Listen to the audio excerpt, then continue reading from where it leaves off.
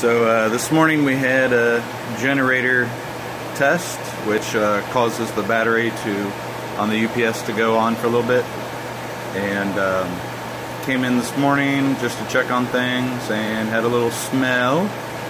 So after sniffing around, found out that it's this battery backup here, and one of the batteries is bad, but I have a little temperature sensor here, thermal, infrared, or whatever you want to call it. So 70 degrees there, 74, 77 there, and 106, 107, 108 there.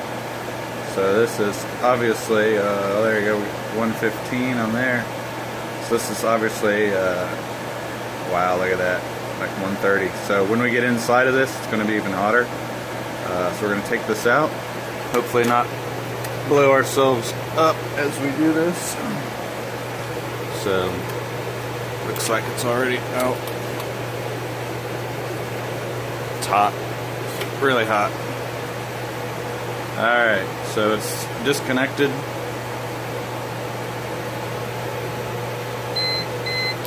And then it knows that there's been a battery decrease there. So, oops, of course that's not going to help you guys. So, let's see how hot this guy is. Oh look! All the batteries are bulged, and it's leaking battery fluid.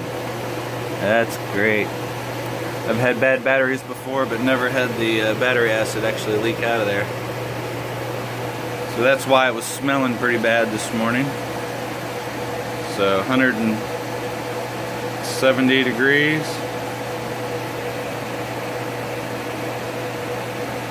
Yeah, that's pretty bad.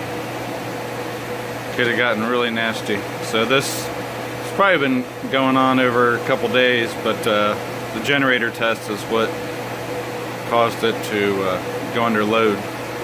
So that's what's caused the batteries to overheat this much. So the fun things of IT. So I'm gonna let that sit for a couple hours, and I'll come back a little bit later and check on it. So I got this battery out, and this thing's still pretty hot. It's been about an hour, but it's still pretty hot. So I'm going to take it outside in case something happens with it again. It's probably only been doing this for about 2 or 3 hours, so it probably needs a little time to cool off. But in the event that it is shorting out, I just wanted to get it out here and outside in case something happens with it. So I might go ahead and take the top off of it carefully. I'm not going to move anything, but take the top off. See what's inside. Yeah, those are pretty bad. So yeah, I've had this happen once before with these type of batteries, and you can see the different cells in there. Those up front aren't too bad. Obviously all need to be replaced, but those right there are really bad, and we can see some battery juice leaking out on these. I'm going to go ahead and disconnect some of the leads down here so that the circuit is not connected anymore, in case it is shorting out. So there's one side of the leads here, the other side's right down there. Can't quite reach it, but I'll go ahead and just disconnect this one down here. 135, 139, 140 there, 140 there. So they cooled off a little bit from the 160 surface temperature on the outside of the case.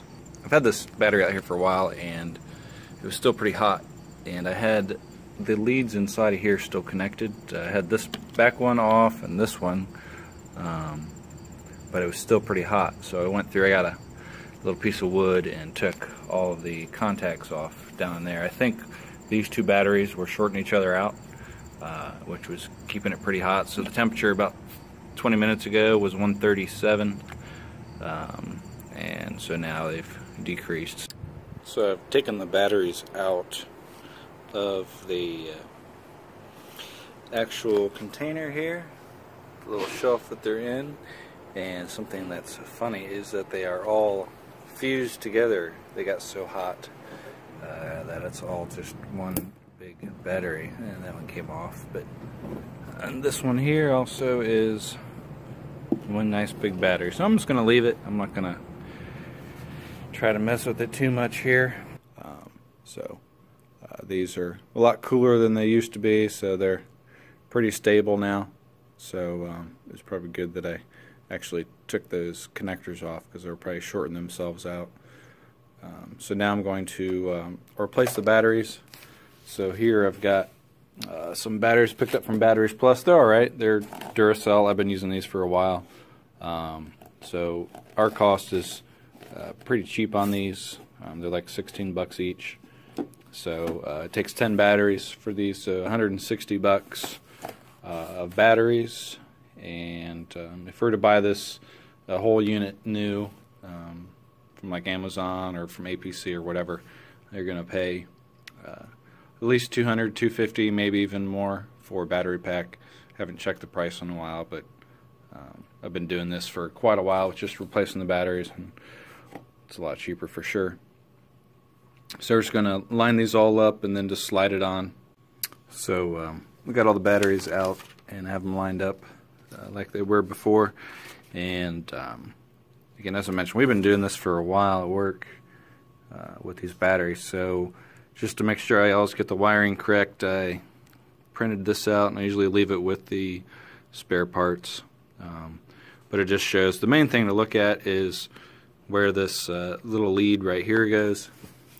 So it's going to come all the way down through here, and it's going to hook up down here. So it's just important to make sure that that's wired in there correctly. I've got these batteries wired up now, and usually set them up just standing up and wire them. You just got to make sure you have them lay down correctly. Then I've got my little wire connected here at the end, so I've got that set up. So I'm going to go ahead and lay these down. You just take them one at a time and plop them down. They'll all go down.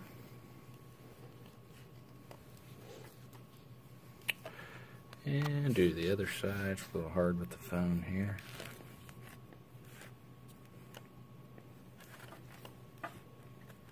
So I have those all laying down. And this white wire should actually be on top. If you have any connectors that were damaged, I've had some before where the actual jumpers are damaged. You want to replace those, and just make sure you use a heavy gauge wire because it's actually passing a load over it. This small wire here I think is just for battery testing and checking the status, so that's why it's thinner, but this actually puts a load over it. Looks like it's a 10 gauge or a 10 AWG wire. It's kind of a little hard to find these clips, but if you just use a regular electrical clip on the end, it should be fine. So I've got the little plastic piece back in here. A lot of times these tabs break off just because when it gets hot and whatnot, makes the plastic brittle. That's mainly to keep the batteries from sliding. Otherwise, sometimes they'll short out, but I haven't had an issue with that. Sometimes most of the tabs are broken off, but that's alright. So go ahead and put that in, and then squeeze them all together. And then the next step is usually lay this on the ground. Just bring this little slot in there and just start putting them up on there one at a time. You'll see down here is a little stop to keep the battery from going all the way to the end. So just make sure you push your batteries up against that pretty well. Just make sure everything's smooth on there so that the cover goes on good. then just make sure everything's connected again. So I've got everything buttoned up in there. Just double check everything, make sure all your screws are in good, which mine hopefully should be. So the UPS this is in, I think it's a 6000 Symmetra RM 6000. It's got 3 battery bays on the right, and then we got the power modules on the left. And then there's like some management portion in here, and then up here is the converter box that basically transforms it, a transformer box that transforms it from 208 volts to a 110 step down transformer, I think is what they call it. So we're going to go ahead and put that in here. Right now we got a run time of 16 minutes. It's at 44% load. So we're going to go ahead and grab this and put it in. So before I put it in all the way, I just wanted to point out a couple things. Just make sure it goes in clear. I've had some modules that, or some of these that if it goes in tight, you probably don't have the top on correctly, so just go ahead and take it out and fix it, because otherwise if you ever have the expansion batteries like I just showed you, it's going to be really difficult to get out at that point. So make sure it slides in good. So we slide it in. I'll tighten that down in a second. It basically says our batteries have increased. So press any key and just hit escape. So we've got 26-minute run time. One other thing to mention is on your load, we use redundant UPSs. So we have one over here as well. And try to, in the way we have it is each server is basically connected to both UPS in case one fails. And just make sure your load is below 50%. 45 is still cutting it close. But that way, if one UPS has to take the full load of basically double the servers, that it won't overload. So alright, so the battery's in. One other thing, so this room, I'm just going to measure the floor temperature. 68 degree on the floor. The reason I bought this a couple years ago was just to test for hot spots on the battery, or in our different UPSs. So every once in a while I'll just come by and run this scan on our different batteries.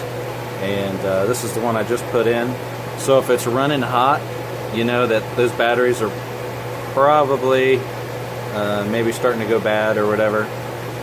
So these usually run right around 70 degrees, so I'm not too worried about those.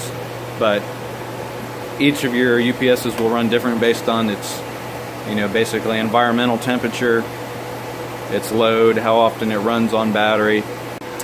So it's the next day, and just to finish up this video, to show it's still running 44% load.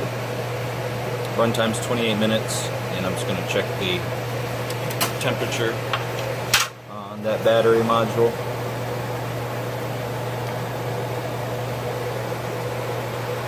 And you can see it's 71, 73 degrees there, so that's pretty good. So just definitely cheaper to replace your own batteries, and just got to be careful with how you do it, and just make sure you're not doing anything that would cause them to rupture, explode, etc. And I'm sure you can find some literature online of how to do this and any safety precautions. So hope you enjoy this video, and good luck.